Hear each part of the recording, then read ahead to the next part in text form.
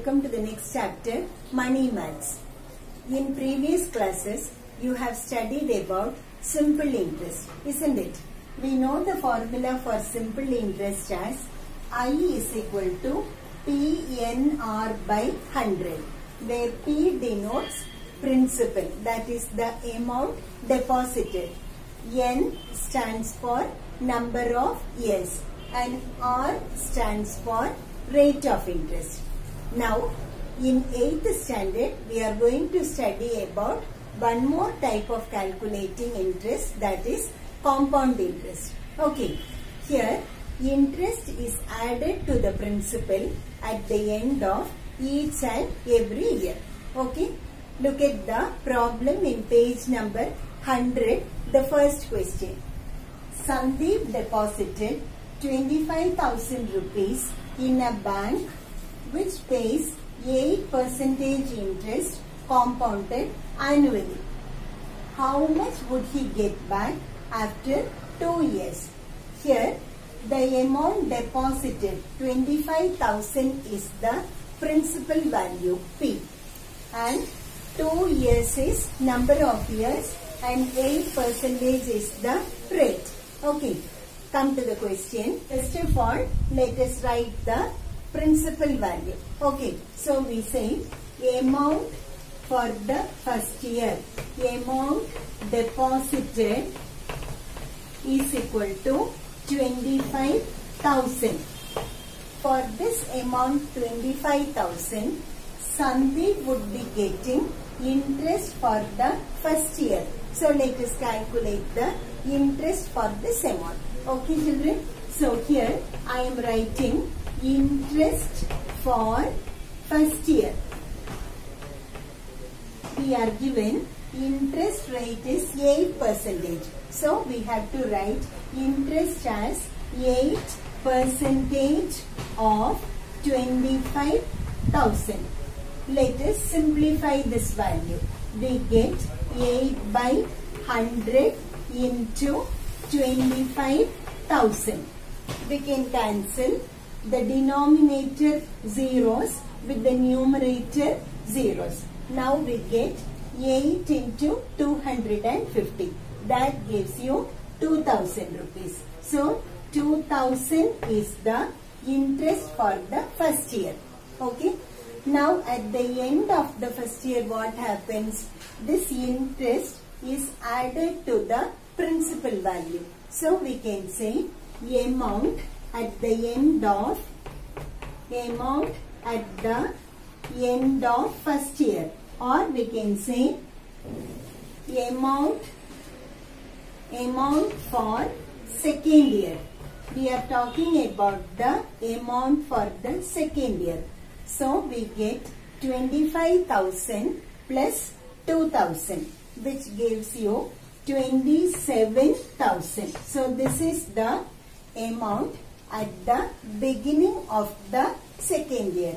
Our question is, we have to find out how much he gets after 2 years.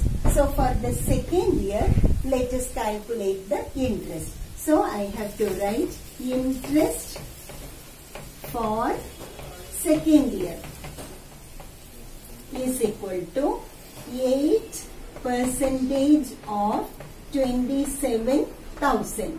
That is equal to 8 by 100 into 27,000. 2 zeros cancels with these 2 zeros. So we get 8 into 270, which gives you 8 into 0, 0, 7 8s are 56, 5 balance 16, 21. So we get rupees 2,160. So at the end of 2 years, our Sandeep would be getting 27,000 rupees plus 2,160 rupees. So we can write the amount at the end of 2 years. Amount at the end of 2 years is equal to 27,000 added to 2,160. That gives you rupees Let me write the answer here. The answer is rupees 29,160. Hope the idea is clear to you. At the end of 2 years, Samdeep will be getting 27,000 plus 2,160, which is equal to 29,160 rupees. Is it okay, children? Look at the second question. Thomas took out a loan of 15,000 rupees from a bank which charges 12% interest compounded annually. After 2 years, he paid back 10,000 rupees.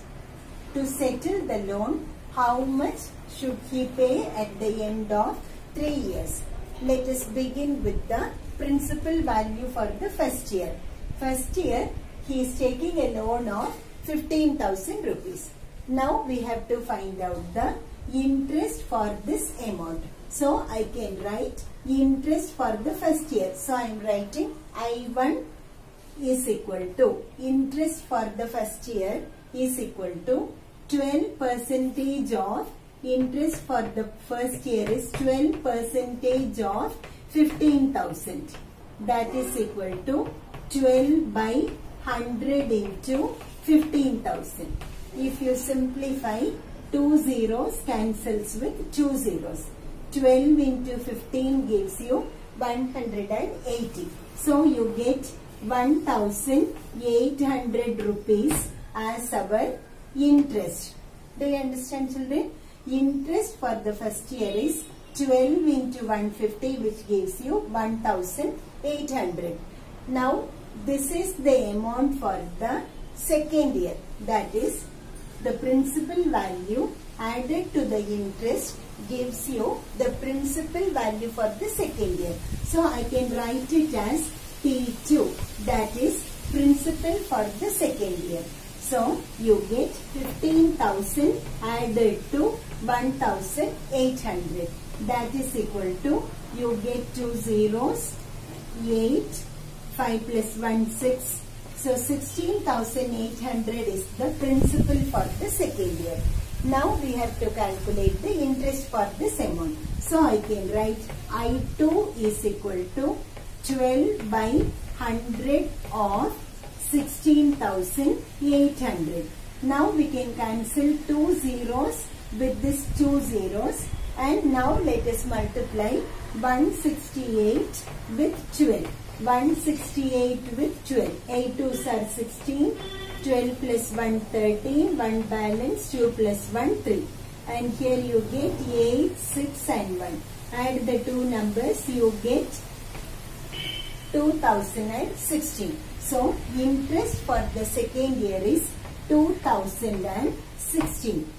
Now you are given he has paid 10,000 rupees at the end of 2 years. So we have to find out the remaining amount. Now at the beginning of the third year, we can say P3 is equal to, add these two numbers, that is 16,800 added to 2016. If you add the two numbers, you get 6, 1, 8, 6 plus 2, 8, 1. From this amount, we have to subtract 10,000 rupees because he has paid 10,000 rupees after 2 years, isn't it? So, let us subtract 10,000 rupees. So, what remains is 8,816 rupees. Now, only for this amount, he will have to pay the interest, isn't it? So, let me write I3. I3 is the interest for the third year. So, I3 will be equal to 12 by 100 of 8,816.